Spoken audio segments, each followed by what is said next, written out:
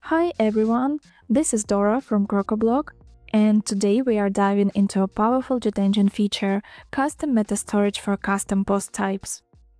Before we begin, make sure that you have jet engine installed and activated, and that you already have a custom post type with meta fields created. So, let's start. First, let's go to jet engine post types in the WordPress dashboard. Click the Edit button next to your custom post type.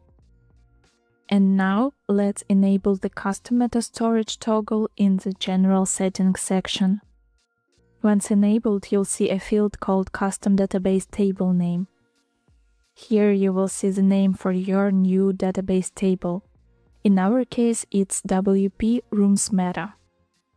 Now let's click Update Post Type to save the changes.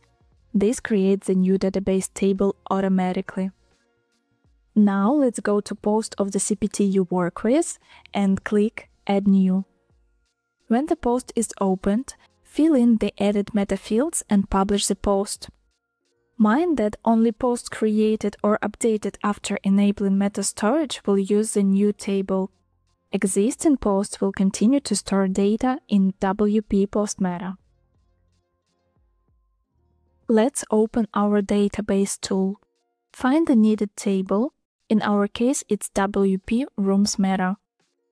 You'll see that your metadata is now stored here, instead of WP Post Meta. That's all for now, thanks for watching. And if this tutorial helped you, give it a thumbs up and subscribe to our channel for more jet engine tips.